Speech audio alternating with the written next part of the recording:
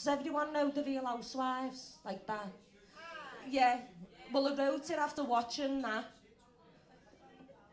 So you'll find out what I think about them. The Real Housewives franchise patronised the integrity of our lives. Pretentious pretensions, hair extensions, eyelashes and yoga classes, their fellas visit brasses. Pretty fake princesses setting the standard, but put them by the kitchen sink, they'd all be stranded. Everything handed on a silver platter, granite worktop, self-help workshops, urgent matter. Their gold-plated fridges filled with pink champagne, Prosecco Noir. Crystal glasses show who you are. No 2-for-1, echo falls, self-portraits adorn the mansion walls, and their husbands play around with leather footballs. These aren't Real Housewives. Star drops, cigarettes, immaculate beehives, cupboards filled to the rafters with spices, dried peas and spam. My inspiration's me mum. The love of money, all too revealing. There's more to life, shit with real meaning. Like watching your best friend stop breathing. Kids on the street from a knife wound bleeding. People begging for food and shelter. A woman scared he'll come home and belt her. An old man sat wishing his wife was still there, and all you're asked about is the highlights in your hair. A girl sits, eyes closed, mouth open on the smoke of the dragon she's choking. £2 on shoes. Are you joking? She does it to block out the childhood abuse. Her Real Housewife mother feels she's no use. So she drowns her sorrows daily in the pub, and here you are spending £1 on a pug. All she needs is love and a hug. If you've worked your ass off, it's a different matter. Go on, girl, spin that platter, you little cracker. But if you live off someone else's fortune or ill-gotten gains, then we're riding in different lanes. Inclusion, exclusion by what you've got. Are these for real? Have they lost the plot? You can't take it with you, it's an illusion. Emily Pankhurst, the revolution, pride gone like Lord Lucan, the nanny bludgeoned to death. I'll work for mine till my last breath. Real Housewives. Not quite. Independence is a birthright. And I know it's not all sweetness and light. But when I see these women on TV, I know exactly what I don't want to be. Thank you.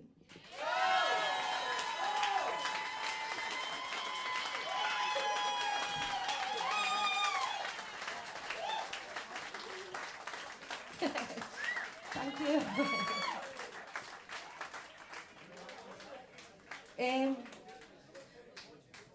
This next one I wrote after another kids had been killed by mine.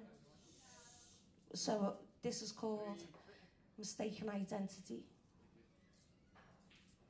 She shuts the door after a long hard day. They just moved there, Eastbourne Way. She puts on the mortise and the key in the hole.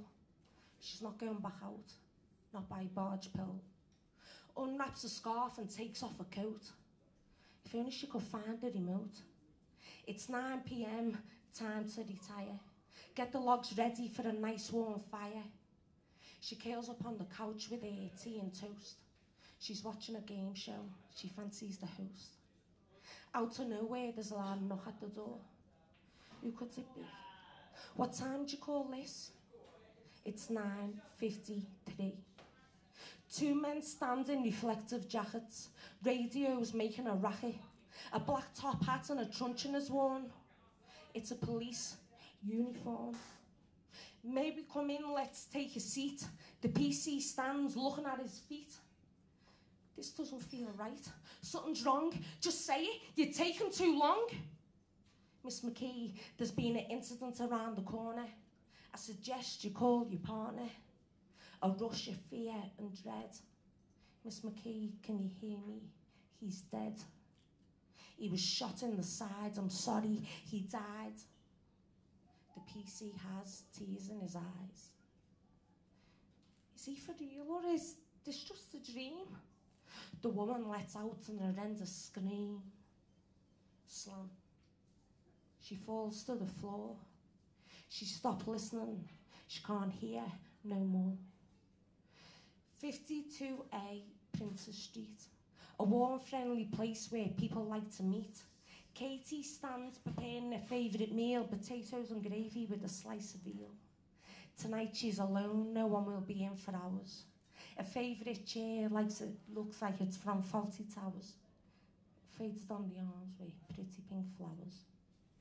She looks at the clock, a big fancy hen. It's 9 p.m. She opens her book, ready to read the title, where the road might lead, a tale of seduction, money and greed. Ding dong, the doorbell chimes. It's the police. What do they want? They investigate crimes. Miss O'Lock, can we come in? It's about an incident involving your twin boys fighting, blue lights flashing. The convo is lost, it goes in a blur. The policeman stands fixing his hair. He's down at the station, you'll have to come with me. It's 9:53. Eastbourne Way, it's 10 p.m. When will I see my baby again?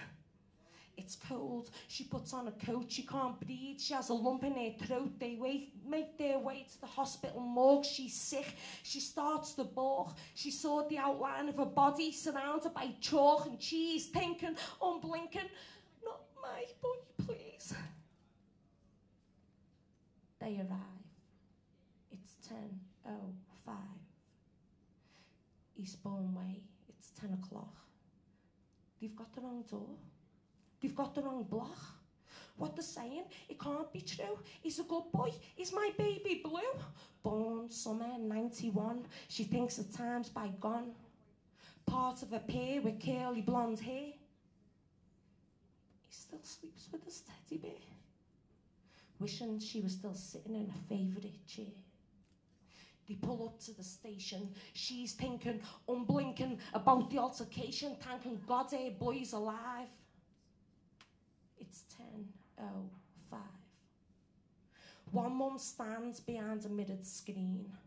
They open the curtains, she lets out a scream. A boy laid out on a slab. She sees his hand, she wants to grab. It looks cold. This boy is 12 years old. 8th of June is date of birth. Too beautiful for Earth. The other mother sits in the interview room, waiting for the child she once had in her womb. He walks in, pale and grim, outstretched arms. She cuddles him in disbelief. The reality of the other mother's grief. Years until he's free. It's 10:53.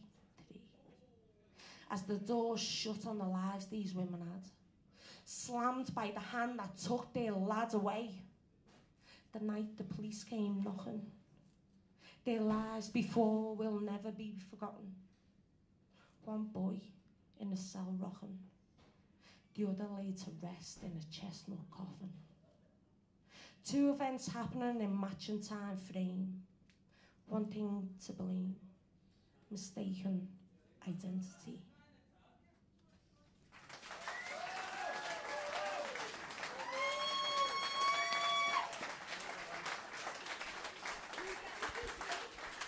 I need to get a drink because my mouth's dead dry because I'm not nervous. Thank you for your time. Thank you.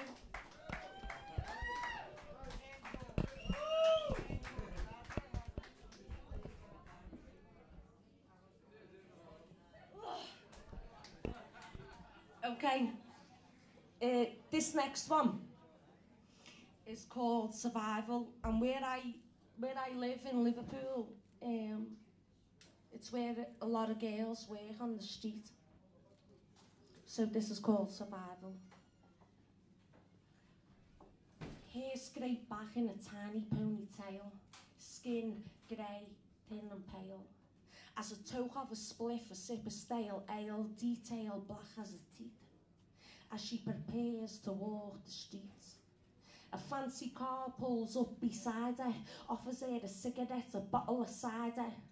Before she knows it, he'll be deep inside her. A regular punter offers to buy her a rock. Small price to pay for sucking his cock crows at midnight. On another girl's patch it'll end in a fight. Cometh the hour, cometh the crack. Once you're there, you're not going back. Heroin makes her feel warm and relaxed. Struggling to find a vein, she'll use a toe and a thing to have the brown in her blood flow. She'll steal from you and help you look for the thing she stole. The devil's got her soul. When she makes her money, she can ring a dealer, but not before this man gets the feel of between his legs. Smells of whiskey with piss on his kecks. Likes to be tied up and gagged. She wouldn't do it, only hooked on smack. Another punter, busy, married man. Beautiful wife, big house and a caravan. Says his wife won't do what he wants. Have you asked her? Is there a response? He feels ashamed, but he'll be back in just a few days. Rain, hail, sun, snow on the street, she'll go. No self-confidence, rattling for the tackling. Hey, mate, want any business? All your wishes, I'll fulfill it. Except for that. I won't do that. I've paid you for the hour, you dirty little slag. You'll do what I say. Pulls out a blade from the car doorway. Puts it to her neck. No one's seen you getting in. I've had a good check. Locks the doors and drives off fast. If she was to die, his face would be the last. So she'll do what she has to do to survival mode. Pulls up to a street in a dark side road. Take off your clothes. She does. Shaken, but pretending to be calm. Feels a throat between his palms. Punches it in the face till it all goes black. Hit so hard her jaw is snapped. Rapes her while she's unconscious. Records the old thing so we can go home and watch it. And whilst he does, a dog walker will find her. Cold, naked, unresponsive.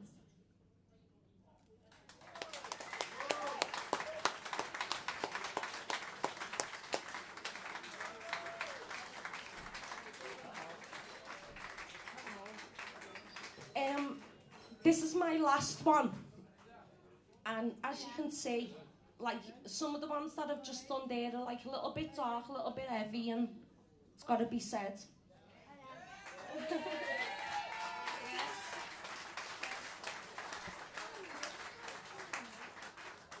This next one I wrote around New Year, now like where you're going, oh yeah, I'm going to change this year, I'm going to change, yeah, I wrote it there, but this is true, it's coming from like a place.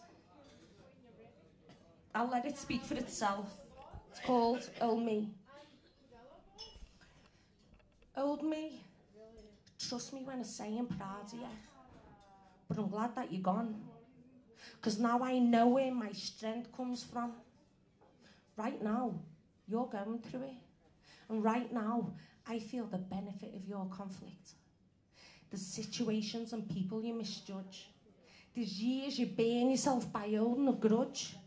Old me, you think too much, drink too much, do too many drugs. You feel so low that you want to get high. Life's paused, left on standby, stuck still, asking yourself why.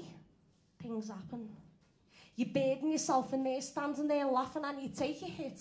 Think you can't get through it, but you do. Your life gets better than you could ever predict.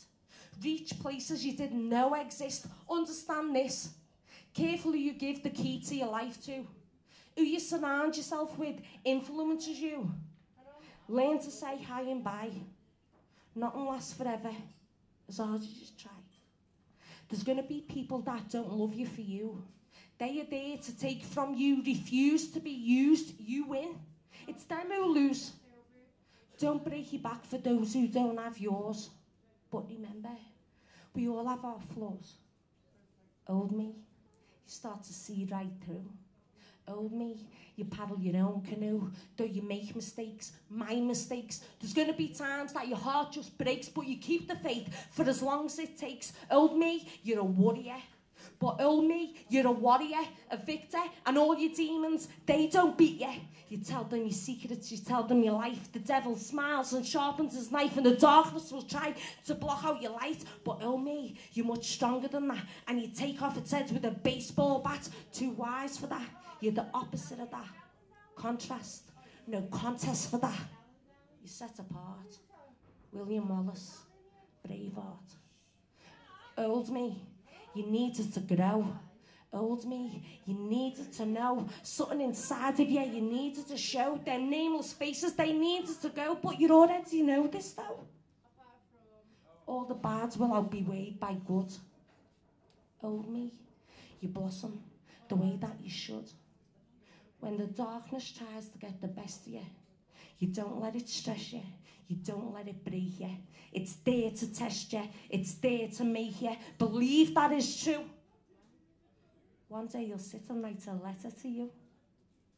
There's going to be a time that you're kinder to yourself.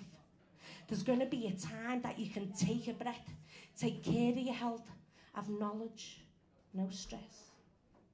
Oh me, one day you're going to wake up and say, shit, I did it. Old me, thank you.